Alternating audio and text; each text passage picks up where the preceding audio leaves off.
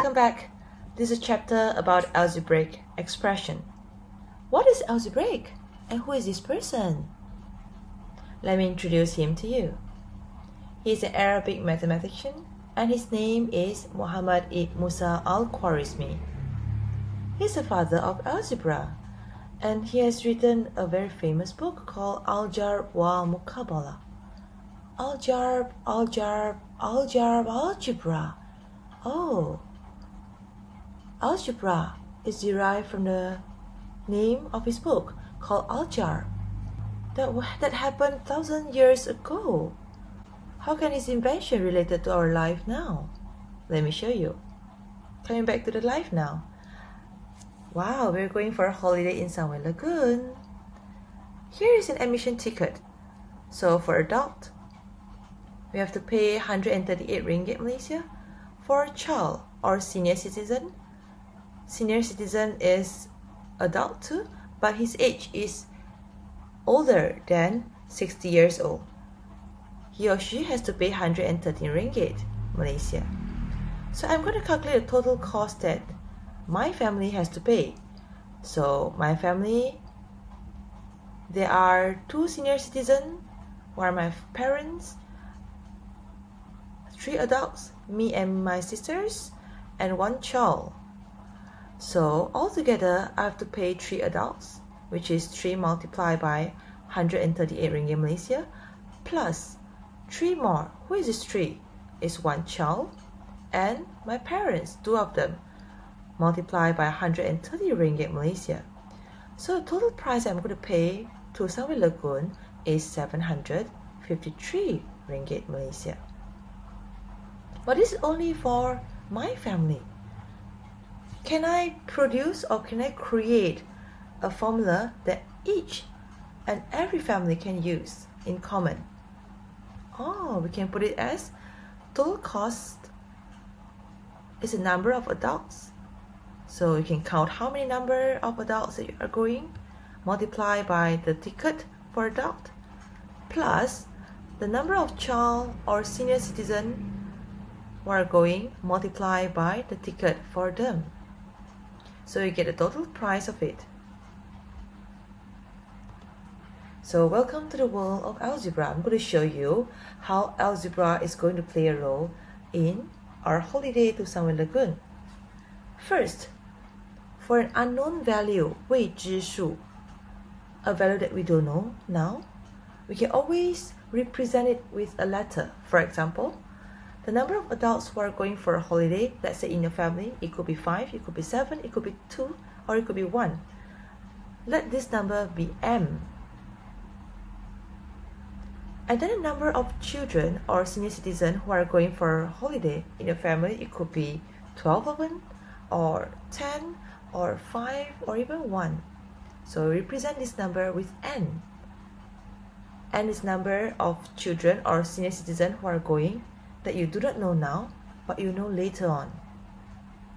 So to put it into a formula, we can say that the total cost for a family to go for this holiday is number of adults, which is M, multiplied by 138 ringgit Malaysia, plus number of children or senior citizens who are going for a holiday, multiplied by the ticket, 113 ringgit each. So the formula I can come up with is 138 multiplied by M plus 113 multiplied by N. So for any family, for example for your family, you just have to calculate how many adults times 138 plus how many children or senior citizen plus times 113, then you will get a total cost for a holiday. So this is how algebra can place in our current world today. It helps us to calculate in a more convenient way, in a more easy way.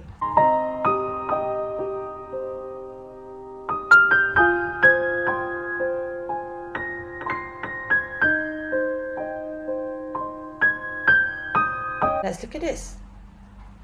I'm going to show you how we can use alphabets to represent variables. So in my case here, there are 3 persons, Mr. Lim, Encik Azlan and Madam Kavita.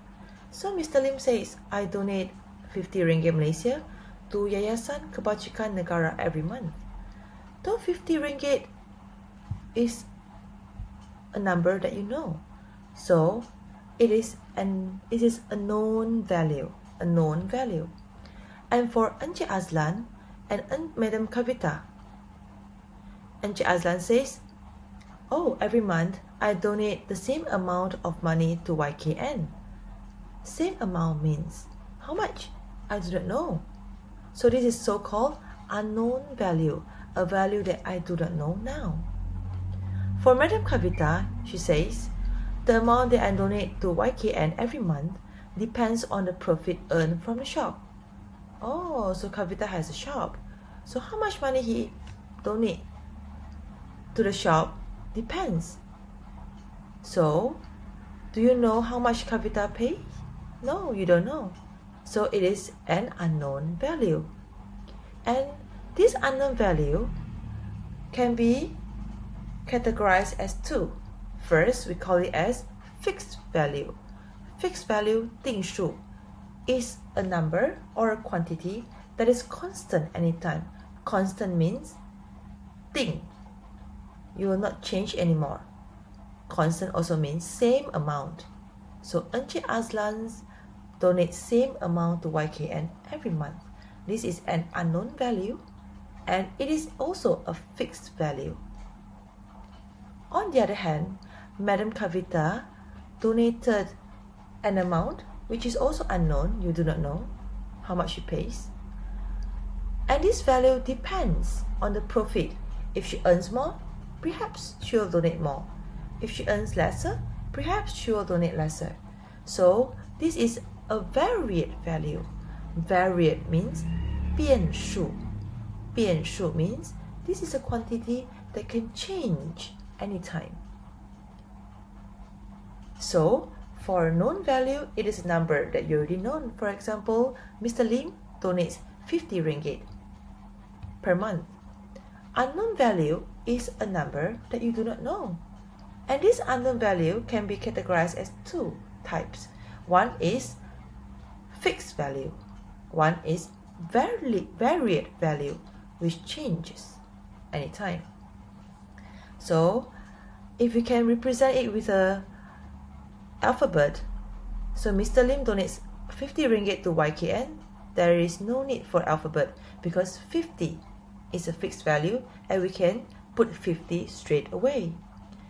But for unknown value, Encik Azlan's and Madam Kavita's number, we do not know how much, so we can use an alphabet to represent, and normally it is a small capital letter. We can use X, Y, T, H, Z, any alphabet, as long as it is small capital letter. So here we put it as X represents amount of money donated by Encik Azlan.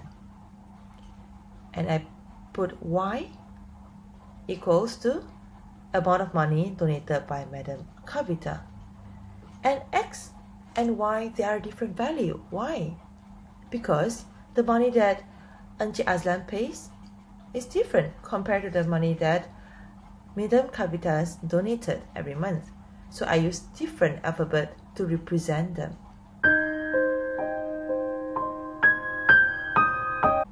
Now, let's go through some of the examples here. And you tell me which one is a fixed value and which one is a varied value. Justify your answer, give me your reason for it, and represent it with an alphabet. That is the very first step of how you can start out with algebra. A. The traveling time taken by Howler from his house to the school every day. So Howler moves from his house to the school every day.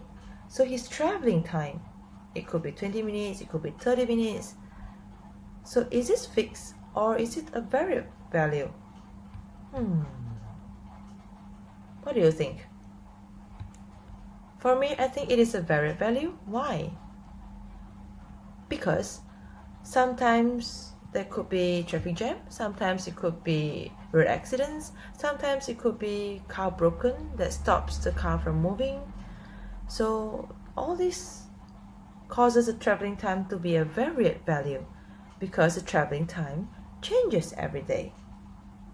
Therefore, I can say that it is a varied value, and for time, I usually use the very first alphabet, which is T, in a small capital letter,